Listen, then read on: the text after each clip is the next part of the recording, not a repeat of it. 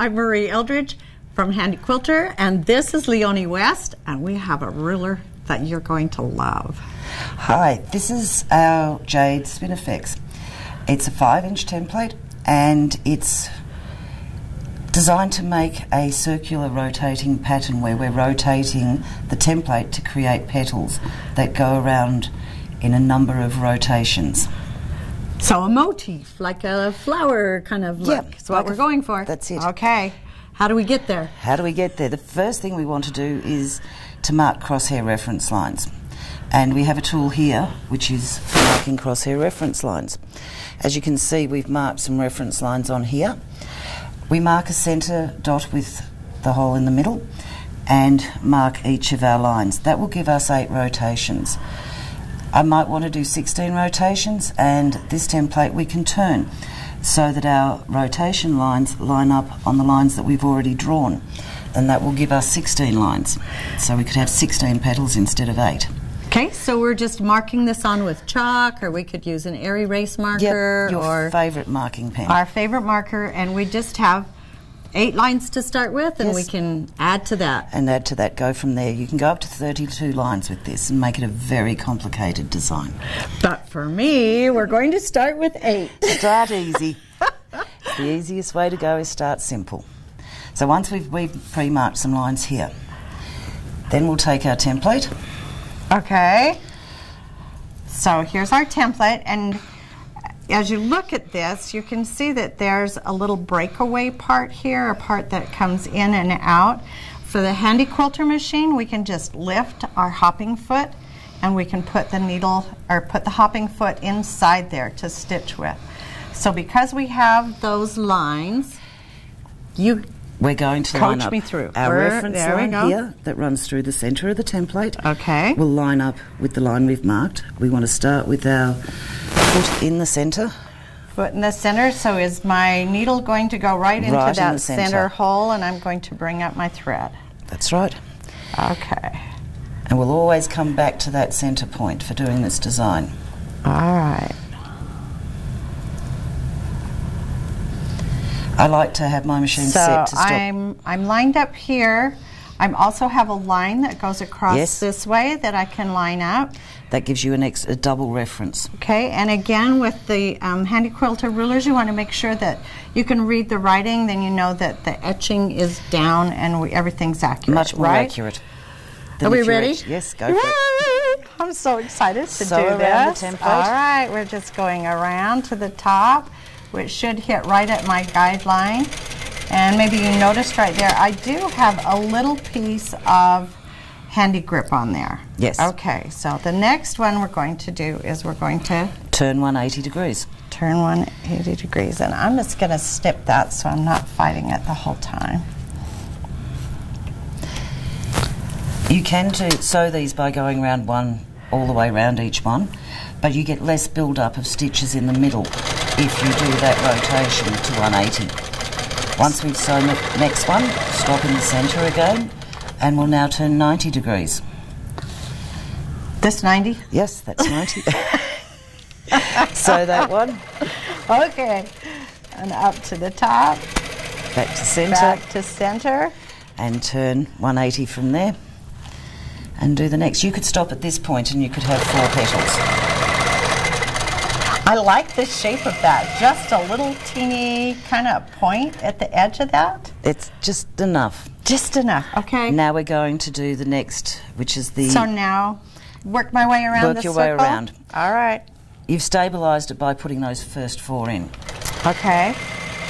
It'll also give you less build-up if you come across, do the opposites.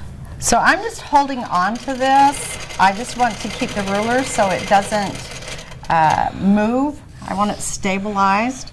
And it seems like if I just hold down at the bottom and up at the top, that seems to keep it down. Oh, it's looking cute. You could stop there. That could be the design you use. Oh. Without having any more into it. I could stop there.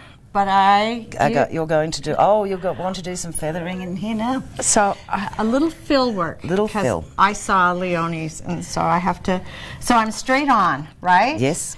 And now? We're going to turn the template, I'll just move across here, so that the edge of the template touches the stitch line. That will give you a 1/4 inch spacing without having to measure anything. Okay. I sew up.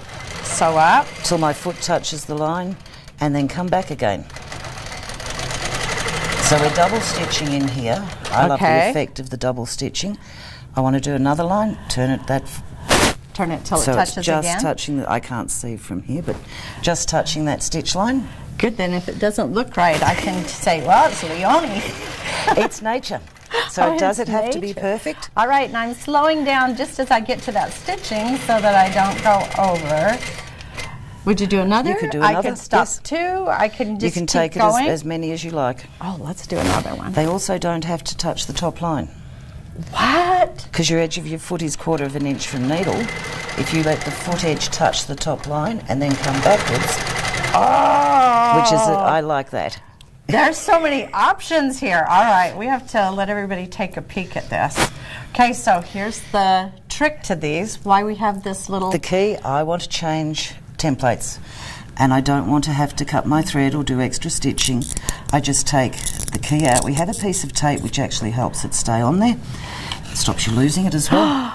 Now, I could leave the needle down, add another template, and put another design in there. Okay, but I'm still doing baby steps, so here we go. There's our first. So we could go all the way around there and we would have that nice motif. Yes. That would be beautiful. We can add to it. There are so many things we could add to it. But we're going to do this one in reverse, so we'll go to a new little grid here. So you're getting 2 designs in one template. Okay, we're going to move over here. Okay, I'm all set to do another one. So this time we're going to change the orientation of this. Look, I can slide this on with the hopping foot down, right? And that makes it easy on machines where they don't have a hopping foot that lifts like the Handi Quilter does. So we're going to do that. That's what we did before with the centre in that way. This time we're going to turn it. So our centre is the fatter part of the template. Oh, I like having you here. Keep me honest. Okay, here we go. So now we have that skinny point coming to the top. Look how cute is that. Okay, and flip it all the way and check my lines. I like that we have these lines that we can line up with. And our lines are marked on both sides of the template, top and bottom, so you have the ability to line this up. Okay. Do 4 of those. So that's our north, south, east and west. Yep, just line those up.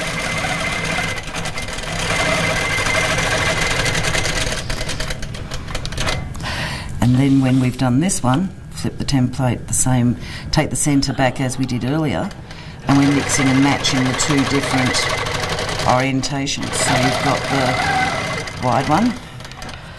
Look how, can you see those cute little, oh, inside there, they're just cute. So now, if we do it this way, we've got the wide part coming out the top, which is the first one we did, and mixing the 2 together.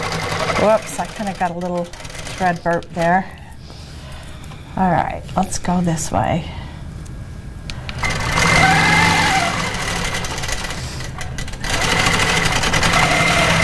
The more rotations you do, the more complicated it becomes, but you also build a lot of secondary spaces to fill in with tiny little micro fills and things.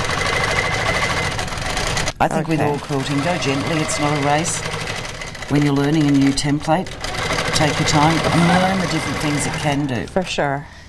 Okay, we're good. We're done. We're ready for the magic moment. The reveal. The reveal. So we've used the point coming out and the point going in. You could fill these spaces in. Oh, that's just what I want to do. I want to start filling things in.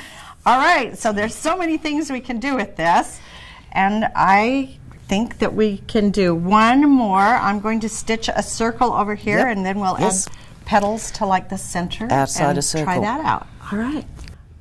Okay, this time I've stitched a circle in the center, and I just used a circle from a Swiss cheese template.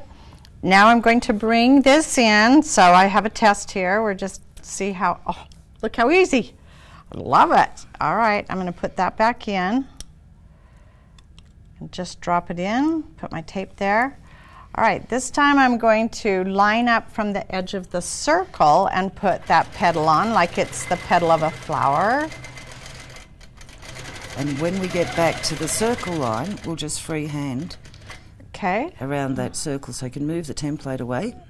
You know what? I'm just going to kind of use that template to just guide me around there. Okay? That's it, yes. All right, all right. And you're going to freehand it. Oh, girl. Maybe. So all right.